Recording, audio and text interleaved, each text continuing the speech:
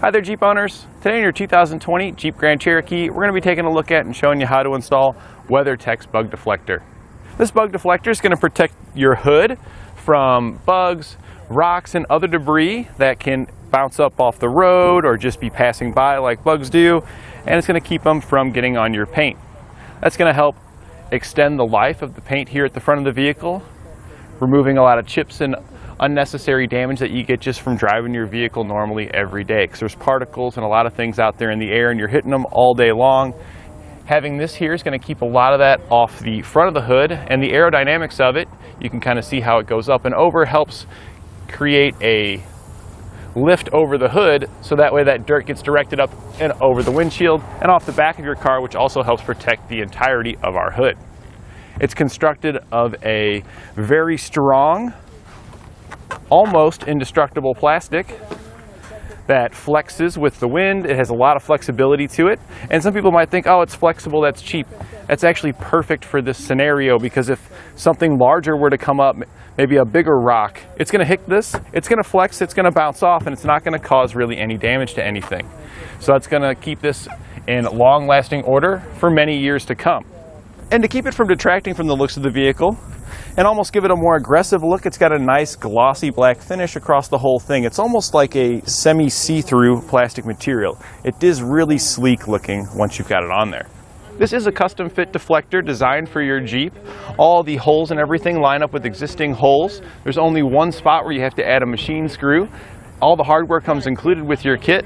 So why don't you follow along with me and we'll get it installed together so you can have the confidence to do it at home.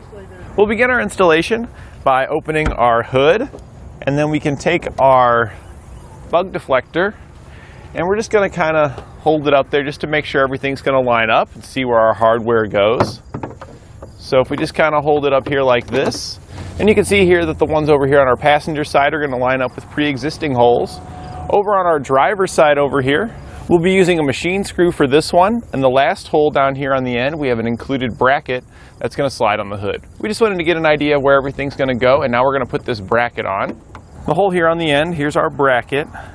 We're going to take the machine screw that comes in our kit and slide the black washer on it. We're going to drop that screw down through the hole, and then here on the other side, we're going to attach it to our bracket. So we're just going to grab our bracket, slide it on there, and then just twist the screw into it, and then we can use a Phillips screwdriver to finish tightening it down.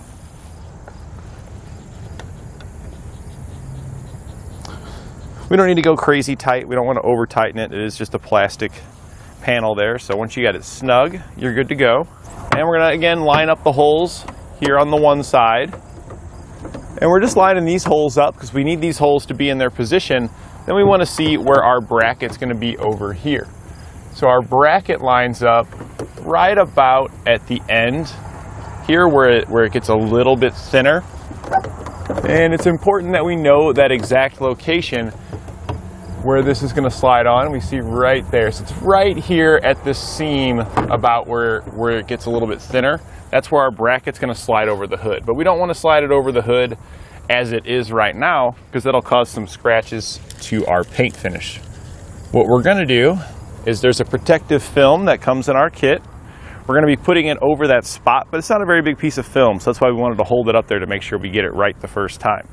Now we're just going to use a little bit of alcohol to clean off the surface to ensure that our protective film has good adhesion. So we're just going to get that cleaned up real quick. We can then peel off the adhesive backing, and we're going to line it up on our hood right at that location. We're just going to put that into place and slide that up into place. Try to get it as smooth as you can there. Now with our film in place, we can put our panel back to how we were before, except this time we're going to take that bracket and we're going to slide it right over that film. I'll just push in place. Then we can head over to the holes here that line up. We're just going to push the push pins in that come included with our kit, and then you can just tighten down the center pin to hold it in place. It's got a little Phillips head on there. It is just a plastic screw so you don't want to over tighten this one either. Just get it till it's down and flush in its little seat there. You can kind of see it's got a seat. Sometimes when you're tightening it, you got to hold the base because it doesn't want to tighten into it. The whole thing wants to spin. And we're just going to move down to the next one and repeat that for all the remaining holes. There's 2 more here.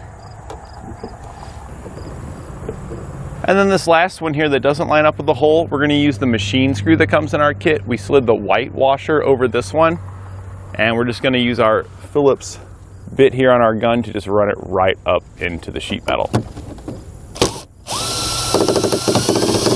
So when I went to put that machine screw in, I did actually have some pretty hard time getting it to go through the metal. So we're going to make a small pilot hole with a 1/16 inch drill bit just to make it a little bit easier. Just want to be careful when drilling through this because we don't want to go all the way through the hood, just through this first layer right here. So just go slow and take your time drilling through it with that pilot hole. Now that we've got a small pilot hole, it should go in much easier.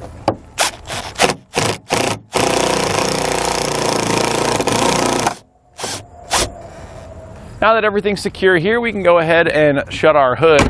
Now at each of the flex points on our bug shield, we do have a little rubber bumper that we can put in place. Here on the corner, you can see it's potentially could flex and rub against our fender right there. So we're just going to use some alcohol once again to clean up that area. We're going to peel back one of the little rubber bumpers, and then we're just going to get an idea of where that is. Place our rubber bumper there, and now we're not going to have any contact between our bug deflector and our vehicle. We're going to do the same point a little bit further in at this point here, so we're just going to clean that up. Once again, we're going to peel off another one, get an idea of where that spot is. It's about right there, so we just poke it in place and we see that it's hitting. So we're just going to do the same thing here over on the other side.